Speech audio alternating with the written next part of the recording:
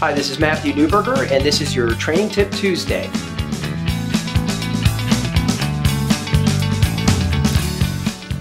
So, a lot of people when they're going to a networking event, and for us, we're members of a lot of different business development companies or groups, and Maryland Chamber of Commerce is an example of one of those. But what I find is, a lot of people go for the wrong reasons, or I should say they have the wrong strategy. What's your strategy when you go to a business development event or a networking event?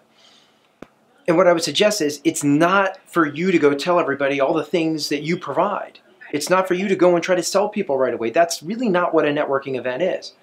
Here's what I recommend. Become a CIA agent. Yes, you might have to be a little bit of an actor here, but here's what I mean by that. Create the mindset within yourself where you are going to focus on learning as much as you can about as many people as you can at that event. I promise you, you're going to build relationships and you're going to have a room full of people that are going to want to assist you in growing your business. But don't go with your 30-second commercial trying to jam your product or solution down everybody's throat, because that's what everybody's doing there.